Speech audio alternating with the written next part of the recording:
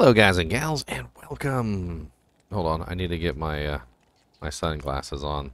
This character is very bright. So, so there have been a lot of crashes.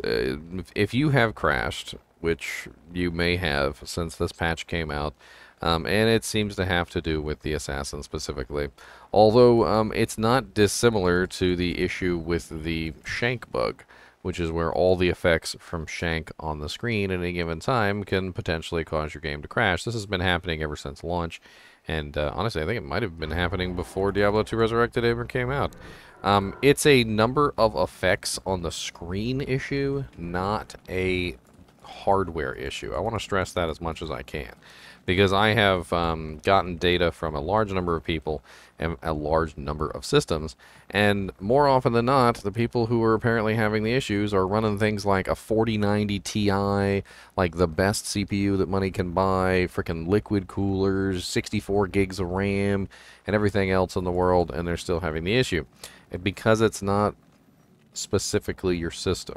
In fact, I've actually tested with things like MSI Afterburner and hardware information, and looked to see like what's going on, like temperature-wise, clock cycle-wise, and whatnot. It's not stressing out the computer at all. The computer is actually quite cool, and in most situations, there's no issue at all with load or the system straining under the game. It seems to be specifically the number of lighting effects that are on the screen. And in my research, I came across some interesting data, which was basically that the number of light effects on the screen can be restricted by changing these two settings right here, which don't really have any impact on the way the game looks at all. In fact, when I turned them down, I actually felt like it looked better than when they were on very high.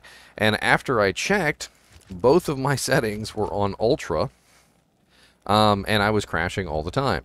Now, I have tested this for a full day before reporting this because I wanted to make sure that the fix worked. And I have not crashed a single time since I have turned VFX quality to low and VFX lighting to low.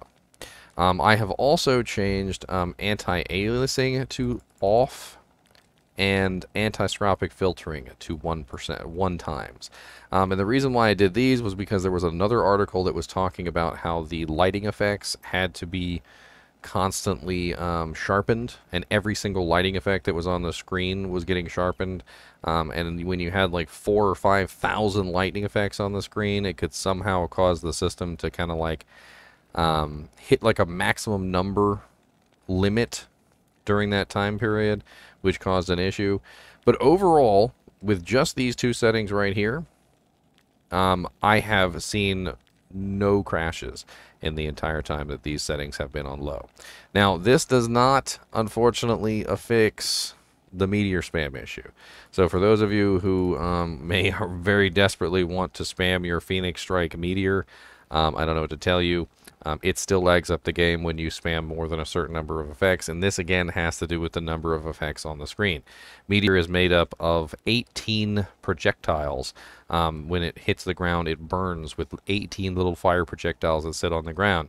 When you are spamming your Dragon Talon, which is definitely something that can be done, Dragon Talon has 7 kicks. Those 7 kicks are 3-frame kicks. You can spam 241 Dragon Talons in the time it takes for that fire to disappear, which ends up being something like 4,000 plus fire effects on the ground at any given time.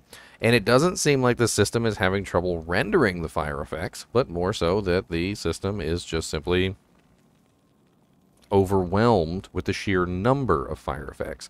And it seems like the engine itself, the game engine, not the computer, but the game engine starts locking up because the fire effects are too many for the game to handle. So just a small little update. I didn't want to make this video too long.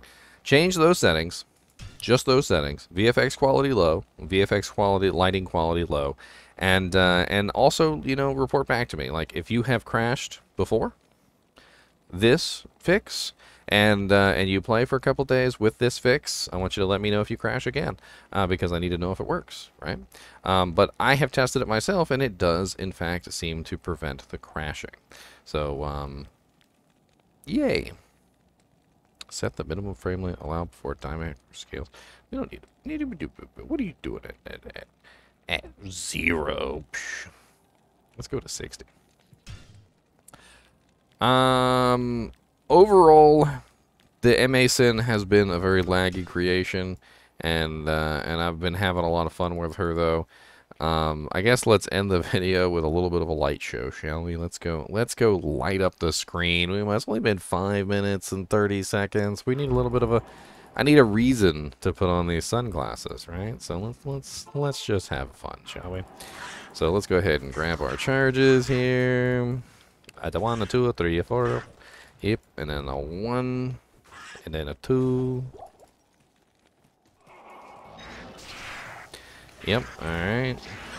And then a 1, 2, 3. A 1, 2, 3, 4.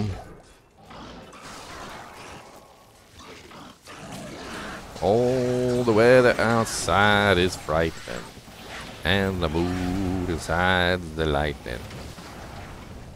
And the Anisotropic's blowing stuff up, and it's so bright I need sunglasses inside. As you can see, turning the VFX lighting down doesn't really have that much effect on the way it looks. It still looks very pretty. Like, I'm not exactly sure what the hell the VFX quality and the VFX lighting quality is actually doing, but ooh, an eye over it. In general, it doesn't seem like turning those settings down has a huge impact on the way that the game looks, and it also seems to prevent the crashing, which I think is the most important part here. Anyway, as always, I do appreciate you guys and gals watching my videos, even when it's just a little PSA on how to keep your game from locking up and falling down. And as always, keep watching.